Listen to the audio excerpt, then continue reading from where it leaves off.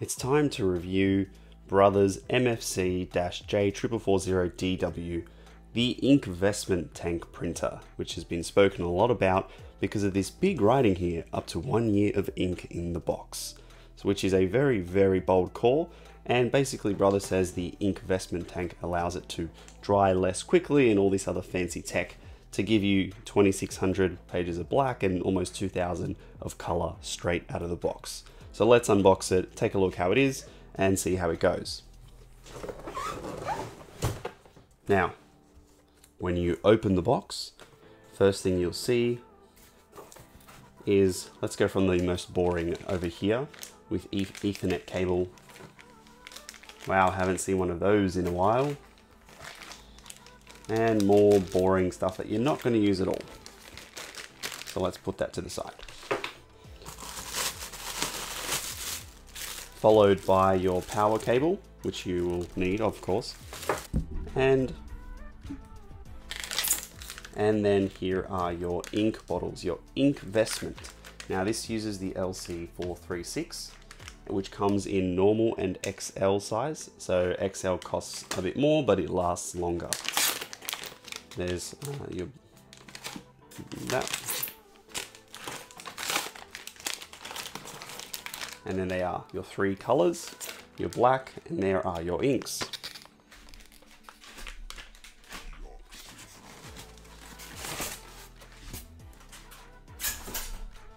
Hiding underneath is the printer itself.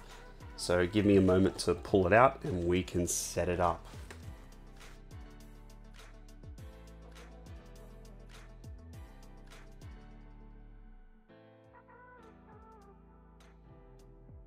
Now this comes with a quick setup guide which says unpack the machine and check the components. Load plain A4 paper in the paper tray, fair enough. Fan the paper well and load it in the tray. Slowly push, yes, we know how to load paper, thank you brother. Connect the power cord, install the ink cartridges, check the print quality, adjust the print alignment if you want to do that. Does this open? Follow the LCD instructions to configure the machine settings. Select your language. Connect the telephone line cord if you want to use it as a fax. Connect your computer or mobile device, which we will show you how to do. And then, or you can do manual wireless setup. So wireless is what we're going to be doing, which we presume most people will be. So we will set it up that way. And not my language.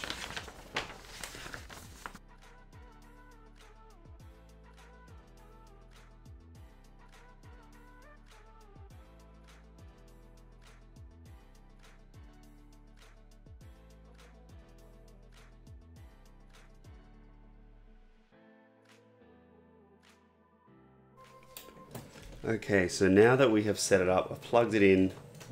I'm just showing you the screen to do the, it's making noises, to do the installation of the ink. Now, here it says you have to quickly shake just the black ink horizontally 15 times as shown before inserting it. So, probably should do it in the bag. So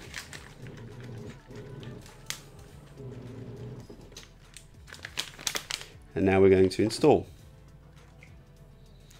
Open the... it tells me here, quickly shake the ink. Insert the ink cartridge and push it forward until it clicks. Which one? So there's the black. Click.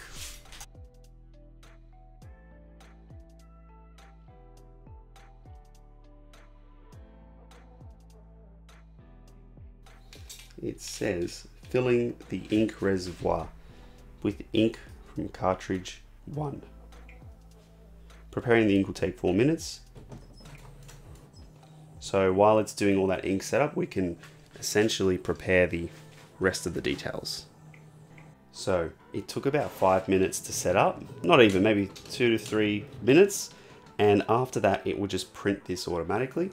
It says check that the dotted lines forming the 4 color blocks are all visible with no gaps. If streaks are still visible, you can correct the paper feed. Now, if you want to go through with the adjustment, it prints out this adjustment sheet. It takes about a minute to print it out. And what it says, you have to place the sheet on the scan glass. Make sure the black circle is in the upper left corner of the scan glass.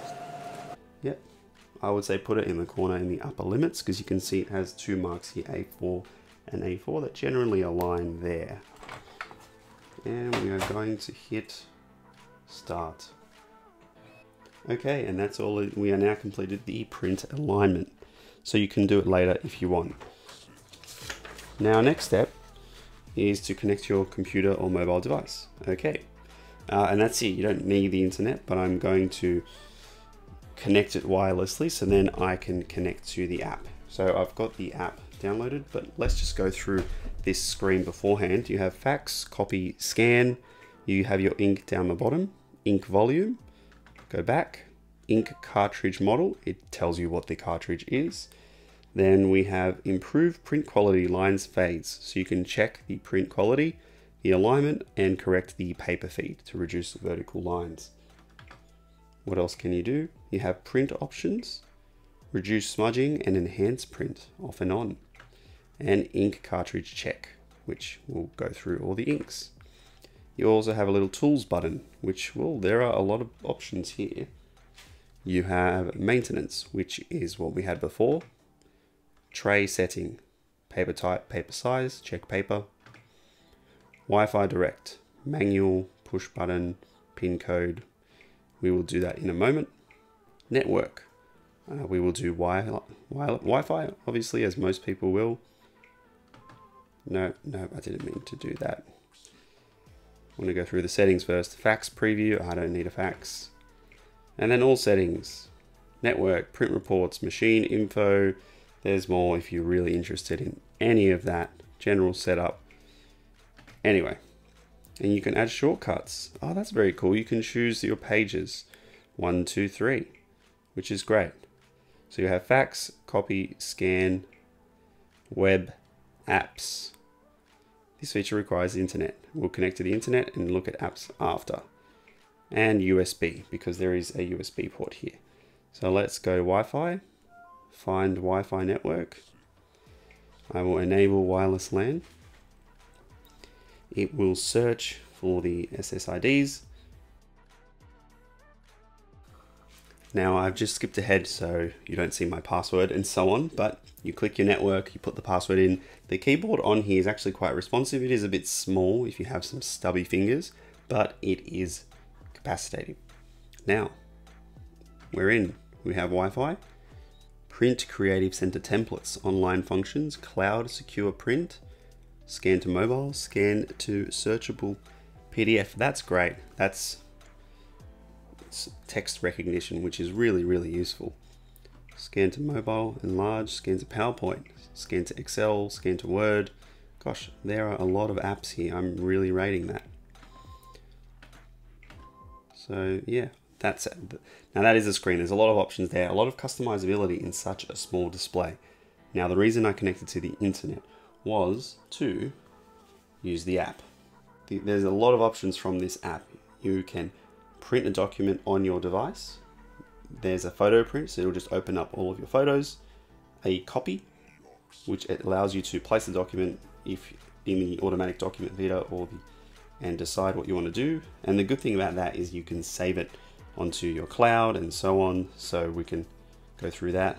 Maintenance, you can check the print quality. There's basically all the options you can do from the screen, you can do from the app. And then scan, which is really great. Now I'm going to do a scan on this device.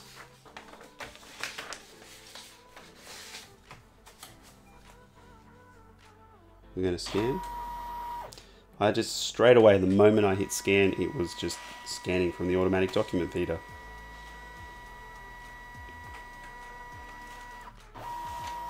Comes back out. 12 seconds later. There we go. Now, it shows you the pages. You can add pages or hit done. Now that it's done, I can choose JPEG or PDF, which is fantastic. I can even edit it. So being the genius that I am, I put the wrong side in. Hooray. I can rotate it, angle it, even touch it up a bit.